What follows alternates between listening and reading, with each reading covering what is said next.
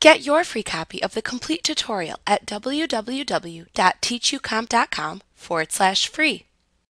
You can also directly open a Camera Raw image from within the photo editor in Photoshop Elements for processing. To do this, open the photo editor within Photoshop Elements. Then select File, Open in Camera Raw from the menu bar to launch an Open dialog box. Use this dialog box to navigate to and then select the Camera Raw file to process. Then click the Open button in the Open dialog box to open the Camera Raw image within the Camera Raw dialog box in the photo editor window. Like what you see? Pick up your free copy of the complete tutorial at www.teachucomp.com/free.